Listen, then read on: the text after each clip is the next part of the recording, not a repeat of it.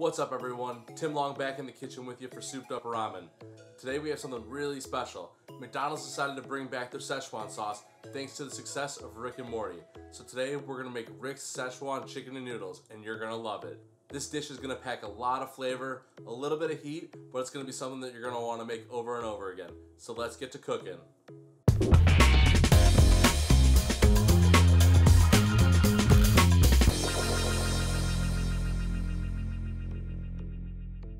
First things first, you're going to need to head to McDonald's and get some Szechuan sauce. If you go through the drive-thru, just order some nuggets because those are always great too, and ask for as many packets as they can give you. Pay a little extra if you need to. You're going to love the sauce.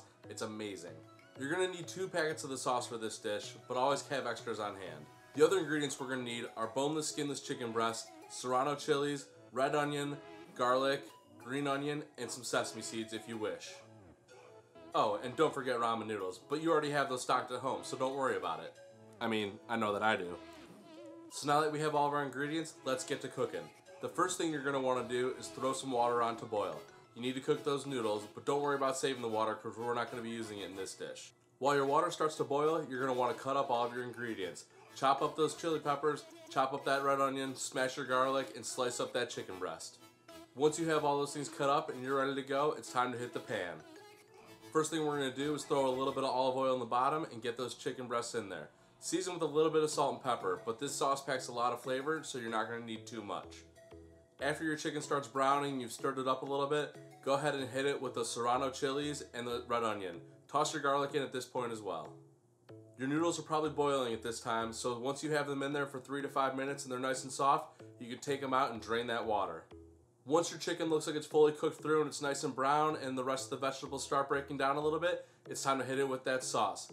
Take one of the packets of Szechuan sauce that you got from McDonald's and dump it into the pan and coat everything generously.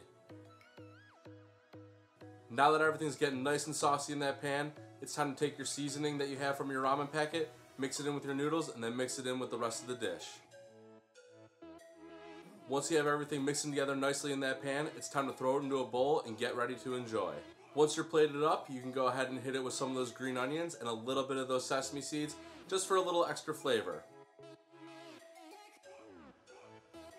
Now you're probably wondering why you have that extra packet of Szechuan sauce, and this is where you can use it. If you want a little bit saucier noodle, go ahead and top everything with that. You might not need the extra sauce, but I'm a saucy kind of guy, so I always like to add a little bit of extra at the end.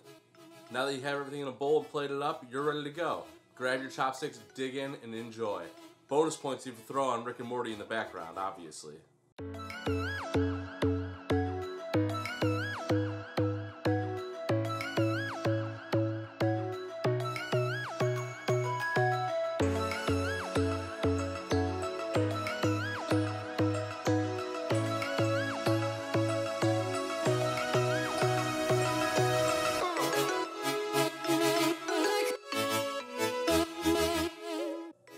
Hey, that's all we got for this episode of Souped Up Ramen. Thank you so much for watching. I hope you guys really enjoyed it and you're going to hit your kitchen soon and get to cooking.